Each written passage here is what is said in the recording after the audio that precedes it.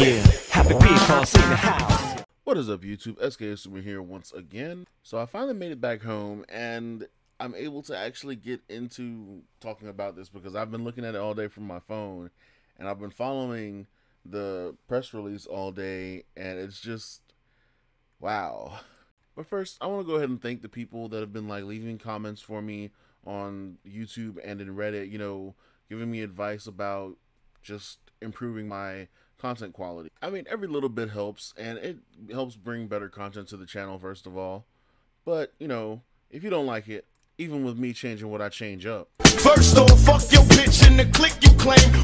Nah, I'm kidding. I love you guys. Thank you guys for the advice. I'm actually really grateful for anyone that's actually leaving advice. I take constructive criticism really well. Lies! The filthy earth boy lies! He lies! Because I want to do better, and I feel like you guys as the viewers will make me do better.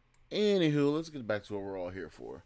So they've released the release date for the early access. They've put out the prices. They've done everything that we thought they would do today at this press release or press conference, whatever you want to call it. But in doing so, they created a lot more problems within the community because of, well, one of the prices on the Founders Pack, which we're going to take a look at in a minute. So here we have the Founders Pack, and we're going to start with the basic price, the Standard Edition, which gives you a head start of 2 days, which means instead of playing on the 30th, you can play on the 28th. And then it gives you a premium membership of 30 days. I mean, that's pretty basic. The Deluxe Edition gives you the same 2-day head start for $69.99. It gives you 60 days of premium membership, 2,450 Lumina, an exclusive mount skin, and an exclusive pet skin. And that's decent giving on the prices that we know for what we're getting already. But then we get to the Collector's Edition, and that gives you 2 days head start plus 1 free copy of the game, which also has a head start on it. And it gives you the credit title, The Founder, premium customer service, and a twinkling wing effect, 90 days of premium membership, 3,800 Lumina, the exclusive mount, the exclusive pet, exclusive costume, and an exclusive weapon skin. Now everybody's up in arms about the $200 price tag, but what I'm really mad at is the fact that none of the others get the Founder title, not even a lower tier of it or something like that. I mean, we are paying for a Founders Pack, so we are all technically founders. Why does that make us, less of a founder than the person that spends $200? I mean, regardless, you're still taking my money, but whatever. So people are going crazy about the $200 price tag, and I just wanted to go ahead and break it down because the $200 price tag might just be worth it. So think about it like this. You're getting 3 months of premium in the $200 price tag, right?